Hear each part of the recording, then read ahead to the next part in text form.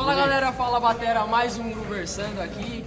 Dessa vez eu me sinto honrado em ter a presença de um americano aqui no nosso meio, Stix. Man, thank you so much, it's an honor for me. E se você não conhece ele ainda, você vai conhecer hoje, beleza? Ele estava aqui no Drum Collection, aqui no Rio de Janeiro. Você vai ter uns eventos, uns vídeos bem legais no YouTube a respeito desse evento. E depois eu vou falar mais um pouco disso, beleza?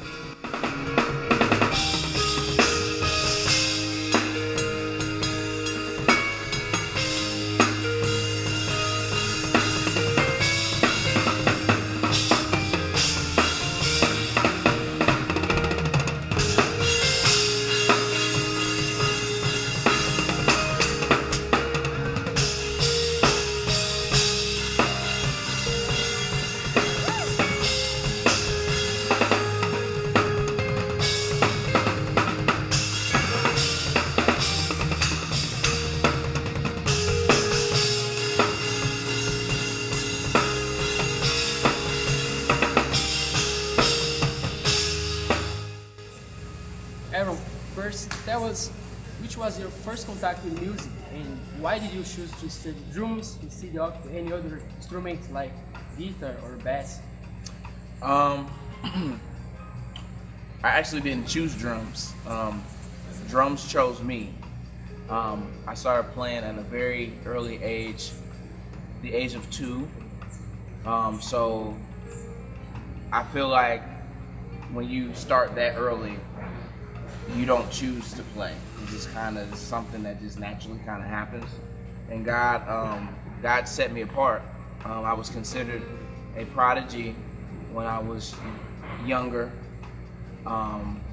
So I don't know, that's just how it started. It all started just when I was young with pots and pans. My parents gave me drumsticks and I would just, play on pots and pans as a little kid until I was old enough to get a drum set. So I honestly say that the life of drums chose me instead of me choosing an instrument. So yes. And who are your teachers? I don't really have any teachers. I have some influences. My favorite drummer of all time is Thomas Pridgeon, and some guys that are my age that influenced me are Clemens Poindexter, Devin Taylor, Tony Taylor, Mike Mitchell.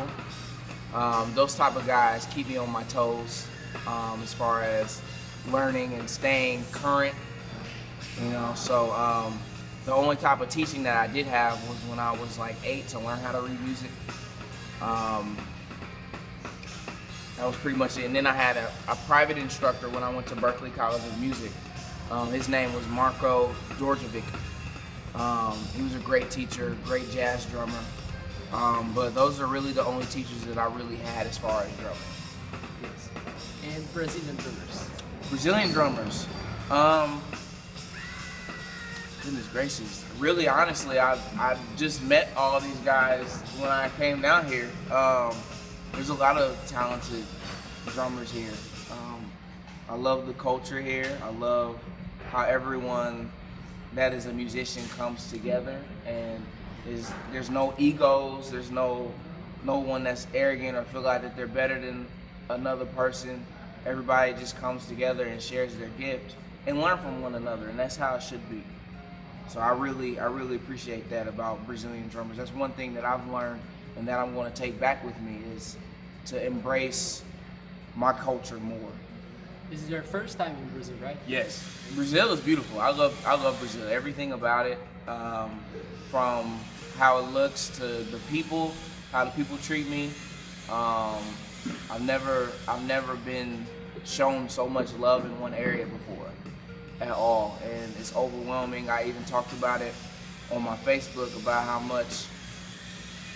how amazing it was and how perfect this trip was to come down here because it was the first time me coming down here. I was kind of nervous because I didn't know how people would take me, or I didn't know how to respond to people at first, but I instantly felt comfortable, like everybody's my family. Yes. It's like everybody's my family, so. Yes. And which are the techniques you use the most, or you prefer to use the most?